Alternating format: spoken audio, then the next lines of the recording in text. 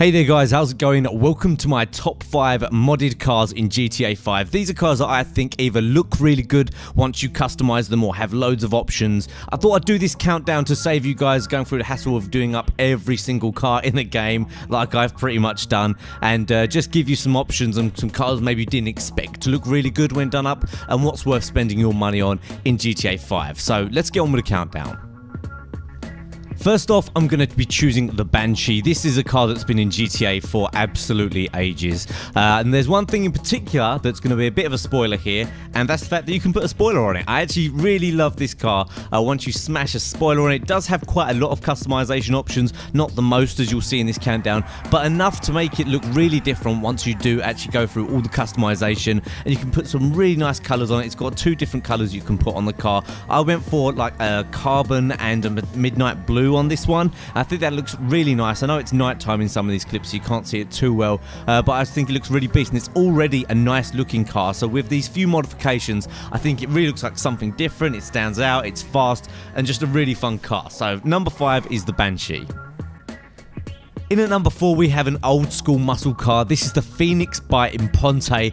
Now, this might not have the best performance. It might not be the best looking car once it's fully modified, but there are so many modification options with this car that I think it's the car that can look the most different once you've fully modified it. You've got all these custom hood options, custom grills, of course you've got all the standard bumpers and things like that, skirts, as well as that huge wing or spoiler as you can see on the back there. Almost makes it look like an old school kind of sci-fi car from the future or something, and it's just a really nice thing to do up because there are so many options. If you're quite creative and you're good with your colors and your design, you can probably make something that looks really nice, and of course once you fully customize it and mod it up, it will go relatively fast, quite fast acceleration, although the handling is still a bit dodgy. So that's my choice for number 4, the Phoenix. At number 3, we've got a car that looks like a beast pretty much regardless of whether you add any modifications, but it does also have a ton of modification. This is the Feltzer by a benefactor. On the GTA 5 wiki it says it's based off a Mercedes-Benz SL. Kind of feels a bit like a Toyota Supra or something like that. It just feels like it should be a car out of the Fast and the Furious. Just one of those crazy sports cars. It drives beautifully. So much fun to drift around corners, and loads of customization options. You've got custom skirting, you get custom roof vents, you get custom spoiler, of course, all carbon fiber as well, custom hood vents, and it looks really nice once you get the right color on it. A nice loud color I think looks really good on this, or a wine red. I've got a bit of a soft spot for wine red, and I think it's lava red as well. Those are 2 of my favorite colors in the game, but anything just loud and obnoxious, because that's what this car's meant to be. And great thing about these is you find them absolutely everywhere. They're all over the game, so fast as well once you modify it. Not just looks great modified, but extremely fast. It's pretty fast anyway, so with those mods, a really quick car and just loads of fun to drive and to look at. So that's my choice for number 3, the Feltzer.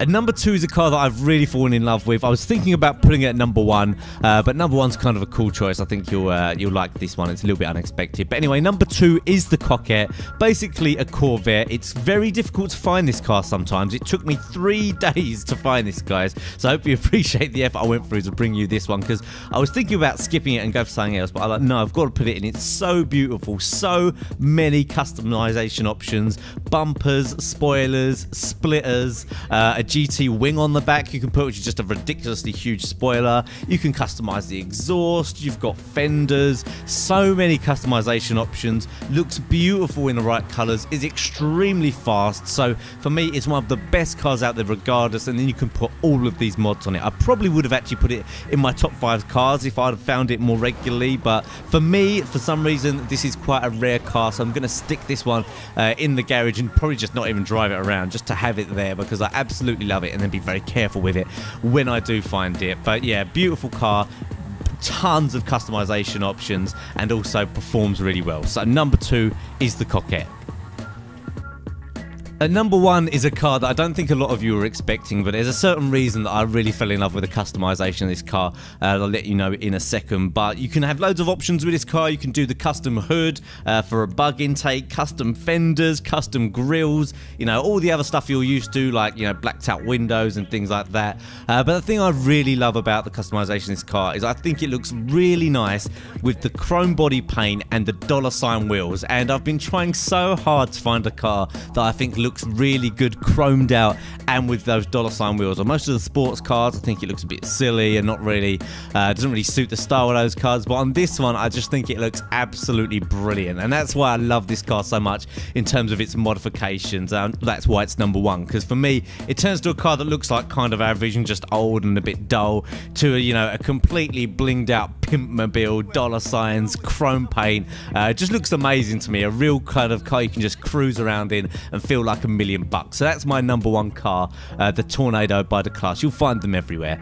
So I hope you enjoyed this top 5 modded cars. I've also done top 5 vehicles and top 5 cars in general. You can check those out. There's going to be some annotations on the screen and links below in the description. Don't forget to smash that like button as well if you enjoyed this video. It did take me a ton of time to go through all of the cars. Like, there's obviously tens of, almost probably hundreds of cars that I modified that I decided not to put in here, that I took the time to go and do. So that's it for now, guys. Don't forget to subscribe as well if you're not subscribed already, and I'll see you next time.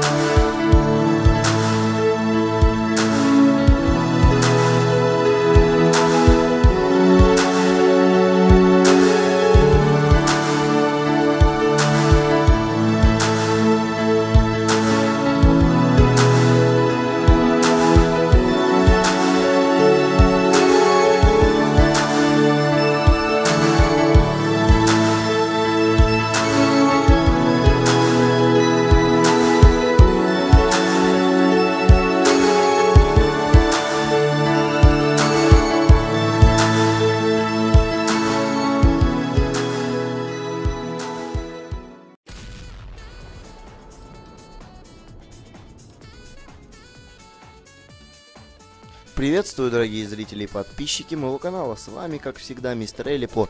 И сегодня мы с вами играем в GTA-шечку. И сегодня у нас обзор машинки вот такой вот. Как она называется, даже не знаю. Ну, аналогов в реальной жизни нету, наверное. Не, может есть, конечно, но я не знаю, по крайней мере. Так, давайте мы аудио настроим. Ой, ё-моё, что-то у нас очень много звуков стоит. Все, оставим по минимуму. Так, что-то по встречке-то есть, чувак, ты чё? В принципе, тачка вообще зачетная. Ой, ё-моё, тихо. Сейчас мы поедем с вами ее затюнингуем, как мы это обычно делаем. Блин, у меня уже навык записи видео пропал, честно. Так, давайте я метку поставлю. Куда нам ехать-то? А вот здесь у нас есть тюнинг-салон. Давайте туда и поедем. Так, сейчас мы сделаем круг. Точнее, круг мы делать не будем. Может, вот здесь сможем проехать? Да, сможем, все прекрасно. Тачка вообще зачетная. Давайте посмотрим вид от первого лица. Комфортабельный багги, я бы так сказал. Вообще встреливает вообще как нужно прям. Скорость чувствуется, такая массивность, блин, вообще. Подвеска просто превыше всего здесь. Ой, ребят, извините, пожалуйста. Она как будто электрон. Так, ты мне что-то сказать хочешь, да? В факте. Ну, ладно. Я вам факт показал. А, не, мы ствол. Ну ладно. Все, въезжаем в тюнинг-салон. Сейчас мы ее с вами протюним. Ну так, она немножко, да, убогенькая. Вот. Но сейчас мы с вами что-нибудь сделаем. Так, ремонт. Бронь 25 тысяч. Гоночные тормоза, бампера. Так, смотрим. Кенгурятник с фарами. Опа, нифига себе такой, блин, кенгурятничий. Вот так, ну-ка. Брус бампера с колесом. Да, давайте полностью ее снарядим. Шасси. Каркас безопасности, спортивными сиденьями там. Двигатель, да. Клаксон, да, зачем нам нужен он? Фары, ксенон, конечно же. Ну, тут, по-моему, ну, похоже, что на ксенон стоит. Неоновый набор, расположение.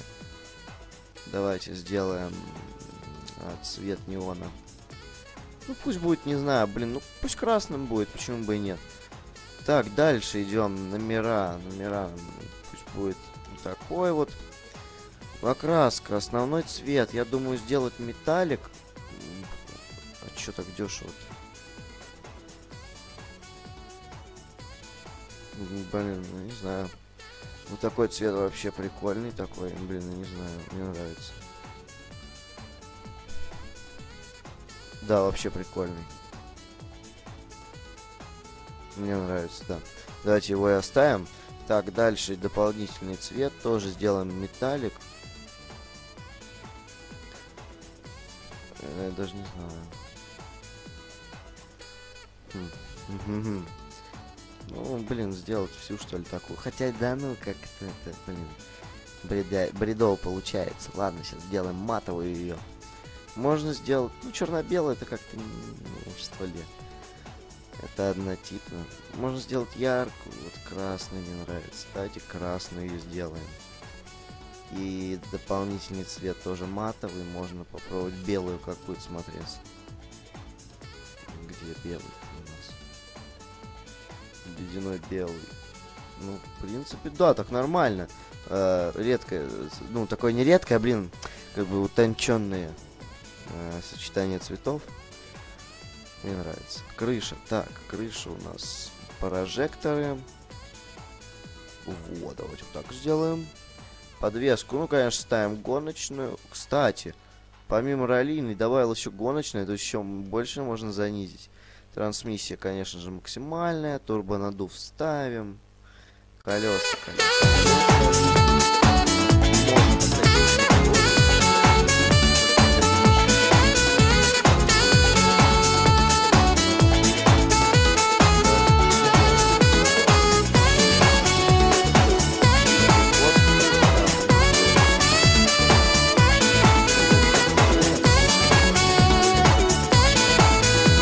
Вон он. Так,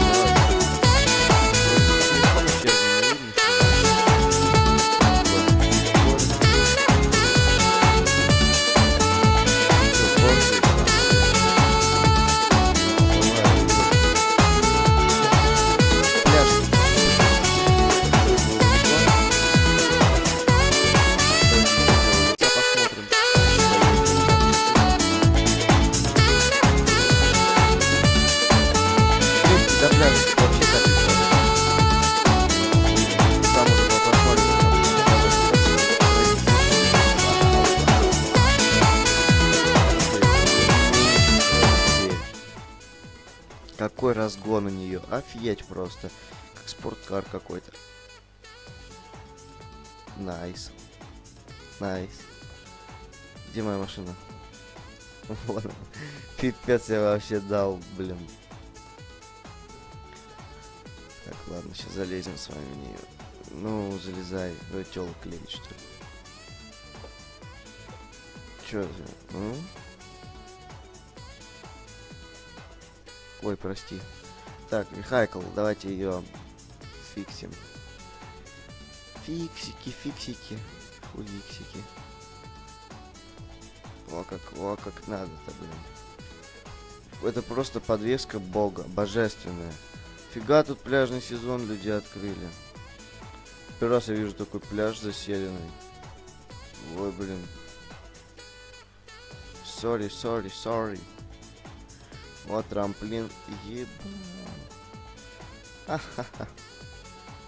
Фига тут, блин, прикольную тему сделана. Вообще. Никогда не видел такого пляжа живого. Чё ты вылупился, блин? На, че, позорный. Тихо. Воду нам не надо. Давайте попробуем ехать в нормальную воду. Сейчас баба загорает тут. Тёлочки. Так, тихо. Что у нас здесь за хрень? А, все норм. Пиздец. А, нет, фух. Я уж испугался. Ну чё, поколесим?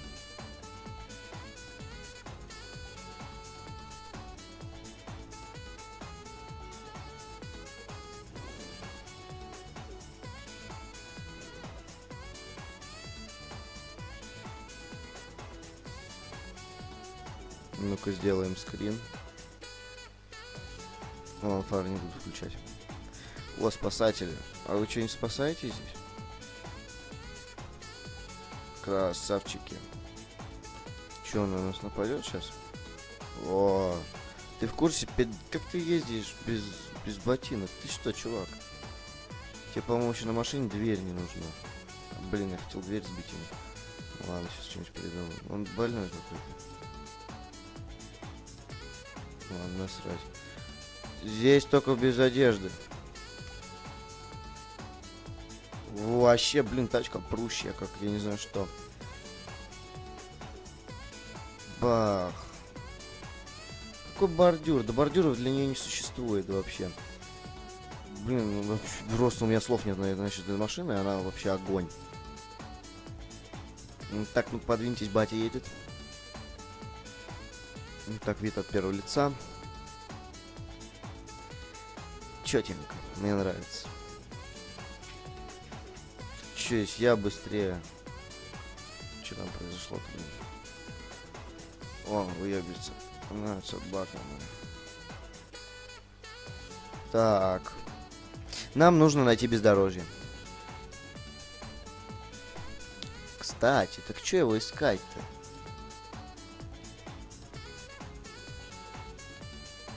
Правильно, в дерево. Как иначе-то?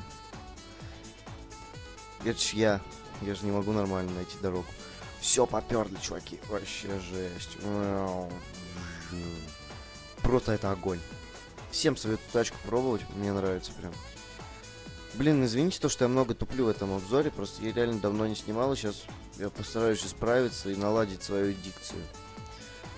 Вот. Ну, надеюсь, вам все же интересно. Сейчас у нас выдает 30 FPS. Прикольно. Ух ты, ё-моё. О. Нет, это просто зверь. Ого, это какое-то место здесь я не видел его раньше. Вообще круто. Эта машина неубиваемая просто. Как бы вы не хотели убить, она не убьется. Подвеска просто, посмотрите на нее. Сейчас, блин, я постараюсь как-нибудь показать. Ух, нихера, это что за хрень-то? А, черт. Бывает. Ладно, давайте попробуем переехать этот забор. Да, норм, все, проехали. Это просто пипец. Мы взяли и проехали забор. Вот так, вот эта машина очень мажорная. О, какой-то подъем. Давайте попробуем. О. Все, переехали нормально. Зачем нам мелочиться-то? Искать что-то, дороги всякие. У нас все тут на подхвате. Вот. О, как надо. Опа. Так. Ну чё, блин, вообще. Пипец, она прыгучая, я вообще не могу. Сколько раз я уже слово сказал вообще, блин, вот просто пипец. Но это вы сами должны понимать, то, что когда у вас куча эмоций от такой машины, то вы не знаете, что сказать. Поэтому такие вот дела. Так. О, олень, давайте оленя. Да. Нифига там звери бегут, пипец. Водопой у них тут. Пипец. Да, вообще прикольно. Ну-ка, олень. Ну-ка, идите. А, ладно, хрен с тобой. На ней только в горы. Самая идеальная машина для гор. Вот баги, она для пустыни, а это прям для гор. Так, это что? О, заправка. Так, мне надо заправиться. Ты у нас велосипедист. А что вы здесь этого велосипеда тронул? Тебе по барабану, да? Ну, я бы убил бы. Тогда бензоправку попробуем сдаться. Вау. Красиво, отдыхаем. У нас тут... О, нифига, здесь, оказывается, заходить можно. Давайте протараним, что ли. Прикольно. О, дорогой мажорик. Пошел отсюда. Вот эта машина вообще тяжелая у него. Ну ладно, я думаю, в следующей серии можно делать обзор на нее. Пошла отсюда. Какой я жестокий-то. Просто ужас. Управляемость где?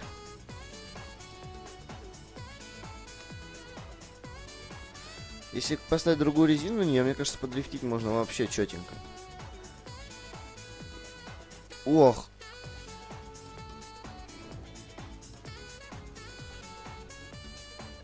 Это что такое? Чуваку просто не повезло. Он попал не в то время, не в том месте. Пипец. Ну, бывает, ладно. Эта машина легкая, это единственный минус. Она не может сбивать все прям так сильно. Ее тормозит все. Ну что ж, ребята, я думаю, мы с вами на этом закончим. Потому что уже говорить об этой машине нечего. Мы ее протюнинговали, посмотрели, как она ведет себя на дороге. И в горах даже, на песке. Ну, везде, в общем, мы ее с вами протестили. Вот, на мой взгляд. Ну что ж, на этом мы заканчиваем. С вами, как всегда, был мистер Элипо. Подписывайтесь на мой канал, ставьте лайки. До новых встреч. Всем удачи и всем пока.